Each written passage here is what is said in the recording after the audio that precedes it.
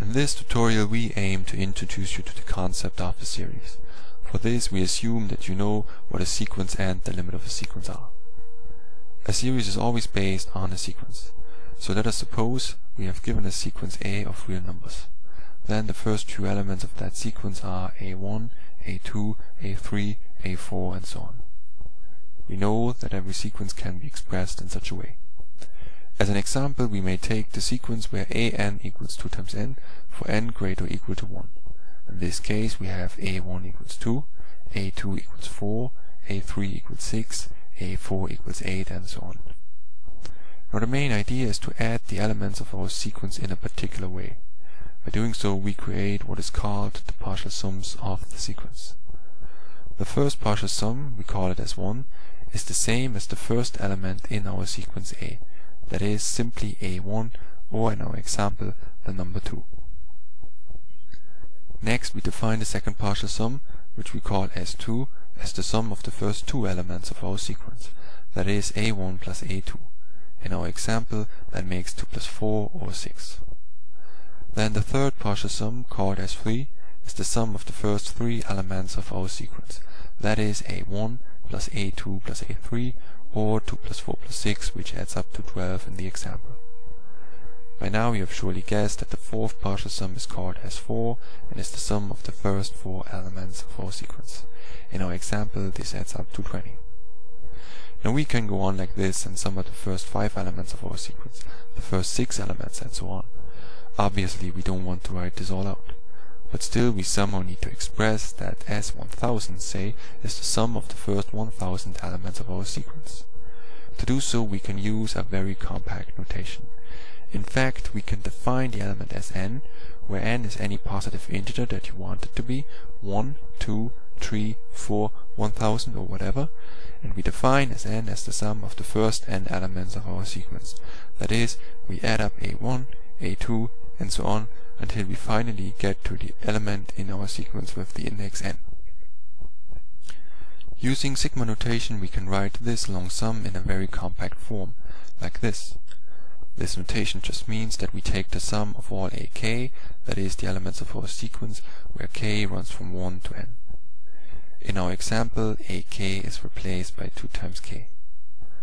So we have created an infinite list of partial sums, starting with s1, followed by s2, s3, and so on, until we reach, say, s1000, and after that we keep going still.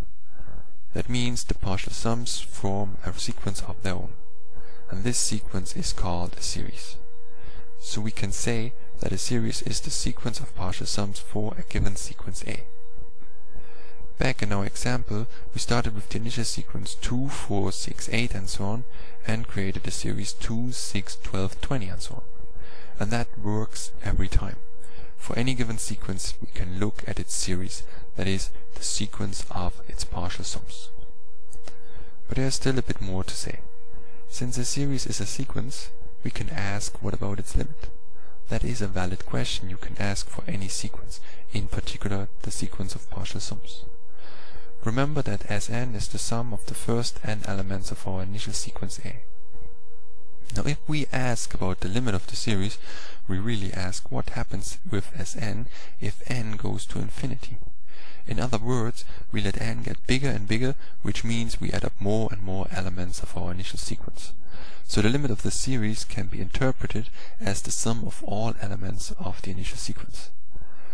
This idea of adding up all elements of the initial sequence can be expressed very nicely using sigma notation. Because this notation simply means that we sum over all ak, where k runs from 1 to infinity. This creates some sort of an infinite sum, which we call the infinite series. However, it is very important to understand that we are not really adding up all elements of the initial sequence, since this is simply not possible.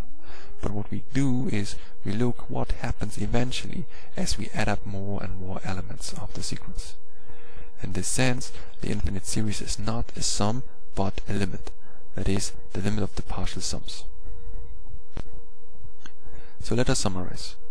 For any given sequence A, we can look at its series, which is the sequence of partial sums.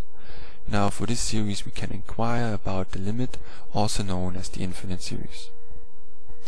Finally, there are three possible outcomes for this limit. Firstly, the limit is some real number L, in which case we say the series converges to L. Secondly, the limit is plus or minus infinity, in which case we say the series converges to plus or minus infinity respectively. And thirdly, the limit does not exist at all, in which case we say the series diverges. Which of the three cases occur for a given sequence is usually the question we have to answer when we deal with a series. So what happens in our example? Here we had the sequence an equals 2 times n. It is easy to see that the sum of the first n elements increases beyond any bound as n gets bigger.